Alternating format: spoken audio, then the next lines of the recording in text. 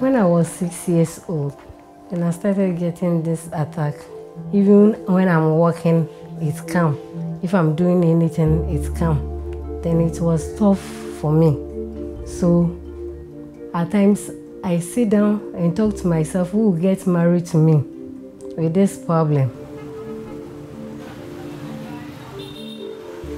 Không biết là mọi người, các bạn đi cùng mình bảo sao lại bạn lại cứ lao xuống đấy, đi không đi mà lại cứ lao, bảo nhưng mà mình không biết gì cả, mình cứ thế là đi thôi, mà mình bị ngã mình không biết gì cả. Còn đâu là bây giờ thì mình cứ thế mình đi đường thẳng của mình, còn bây giờ không biết là mình ngã hay gì. Để một thời gian thì em đã phải đi lên bệnh viện để khám, thế nên là các bác sĩ khám cho về bệnh tật, vất vả cho bố mẹ, nên là hơi khó khăn để cho bố mẹ để chi phí. Francisca and Hao are two people living with epilepsy, a medical condition which affects more than 50 million people worldwide.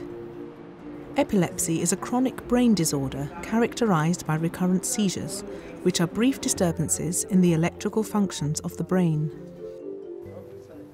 More than 3/4 of people with epilepsy live in low and middle income countries, where up to 75% go untreated.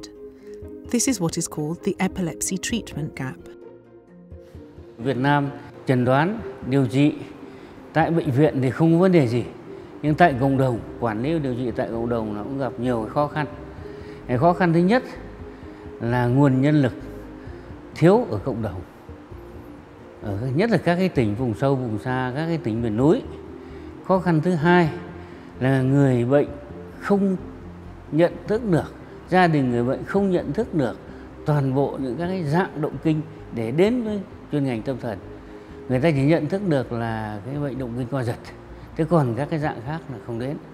Cái thứ ba là người ta đến với chuyên khoa tâm thần bị kỳ thị, cho nên người ta cũng ngại đến chuyên khoa tâm thần. A lot of people still think epilepsy is contagious, epilepsy is not treatable, and there's very poor access to medications and access to health personnel. We have a very high treatment gap, and we have lots of problems with managing our patients with epilepsy. Epilepsy is a disorder that can be easily treated with daily medication that costs as little as $5 per year. 70% of people who take medication can be seizure-free within 2 years. Initiated in 2012, the WHO Programme for Reducing the Epilepsy Treatment Gap combines several innovative strategies to mobilise healthcare workers and communities to better support people with epilepsy.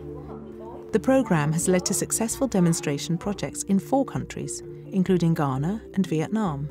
For the World Health Organization, epilepsy is a public health priority. The epilepsy resolution endorsed by World Health Assembly in 2015 gives an additional mandate to WHO to work actively in this area and to support countries to develop policies and plans, capacity building for health workforce, and strengthen the systems.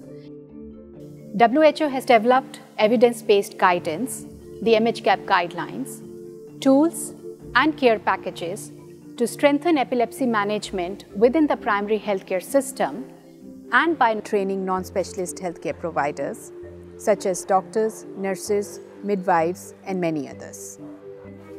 WHO's mental health gap methodology and training tools are adapted to specific language and cultural contexts, allowing the programme to be replicated in any country's healthcare system.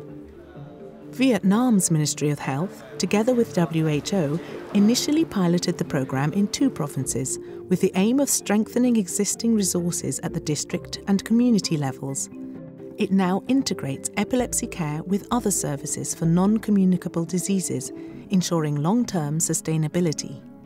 The epilepsy project in Vietnam was carried out in 82 communes, covering 500,000 people, and over 200 community-level healthcare workers were trained to diagnose and manage epilepsy at the level of commune station. This has led to a reduction in epilepsy treatment gap by 20%. Được biết là công ty chi phí về các khoản thuốc men cho những người bị bệnh động kinh, nên là em mong sao là công ty có thể là làm thế nào mà để hỗ trợ cho những mọi người bệnh động kinh như em để được đỡ đi một phần, giảm bớt cuộc sống và giảm bớt khó khăn ạ. In partnership with WHO, the Ghana Ministry of Health initially piloted the program over a larger scale and incorporated traditional and faith healers in their community outreach strategy. One of our biggest problems in Ghana is how do we reduce stigma? The only way we can do that is education of our own health professionals, education in their community, education in our churches, education in schools, and education in lots of places. I manage 8 patients in a community of our home. I don't have any knowledge about epilepsy at that time until the WHO members from Accra came to the district to train the community nurses. Then I moved into the community to find out those who have the epilepsy, and I met their family, then trained them. In Ghana, over 700 non-specialist healthcare providers have been trained to diagnose and manage epilepsy. This means that over 4,000 people have been able to access treatment, leading to a reduction in the treatment gap by 1/3. So right now I have 2 girls. They know what is wrong with me. If I get attacked, they help me. And sometimes too, they remember me to take my medicine. Despite the gains, much more needs to be done. All WHO member states need to commit and invest resources to improve access to medication, to reduce stigma and discrimination, and to strengthen health systems. WHO is here to support countries to treat and defeat epilepsy. All over the world, collaboration is the key because treating epilepsy can change lives. The sky is the limit.